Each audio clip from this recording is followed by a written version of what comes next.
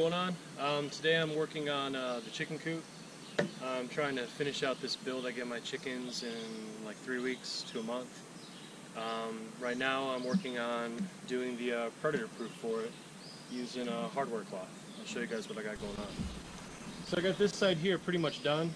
I actually dug down below the base of the chicken run and came out about 14 inches.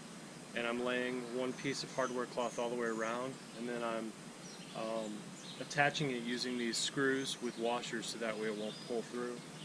And I'm doing 2 layers. I'm doing a layer on the bottom and a layer on top, and I'm overlapping them. And I'm making sure that I go all the way up to the roofing.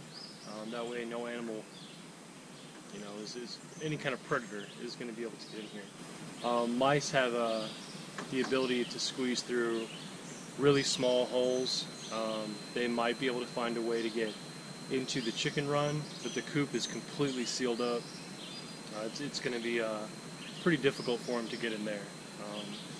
But what I'm really concerned about are foxes, possums, and raccoons. We have a lot of those in this area. Pretty much any area is going to have possums and raccoons, but we do have foxes, so it's something that I need to be concerned about. I've got these treated 4x4s as my base. I dug all the way down to just below the 4x4, and then I've got the hardware cloth coming out. It's a 14-inch piece. It's attached about 2 inches, so I'm coming out about 12 inches, and I'm going to bury it with dirt and throw wood chips on top of it. The reason I'm doing this is if an animal comes up to it and tries to dig underneath, they're going to hit this hardware cloth.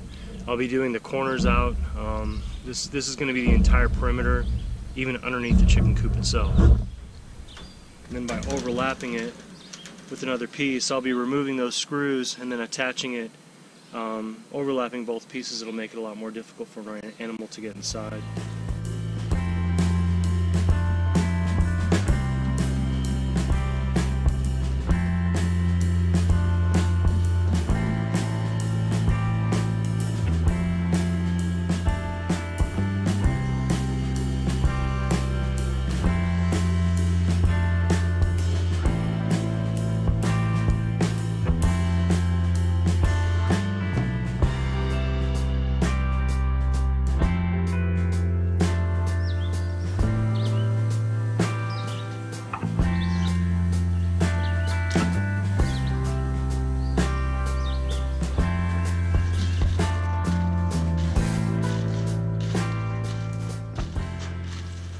So that right there is pretty much how it'll look when I'm done.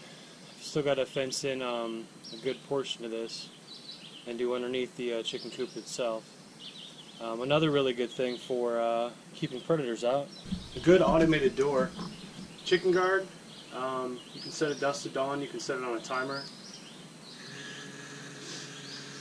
Goes up, goes down all by itself. You don't have to be out here in the morning to let them out. And then at night this will close, and there's an activity light on it that'll show you if it's open, so that way you can actually see it. I positioned this so I could see it from the house. So another thing as far as trying to predator proof this thing, on these windows that I bought, I wanted them to have nice ventilation in here. I ended up putting hardware cloth. So on the inside of the window I attached a nice piece of hardware cloth, bolted it down on the sides, put a piece of wood down here, this little threshold to kind of hold it in place down at the bottom. And the top, it's extremely tight in here. I don't think anything's going to be able to get through. I have 2 more windows that I'm going to do this to. That way they can have the windows open during the day, get some nice ventilation in there. At night it's still going to get nice and warm out here. I will be putting a thermometer inside just to kind of keep track of that. But it's going to be a pretty comfortable chicken coop. I don't think that's going to be an issue.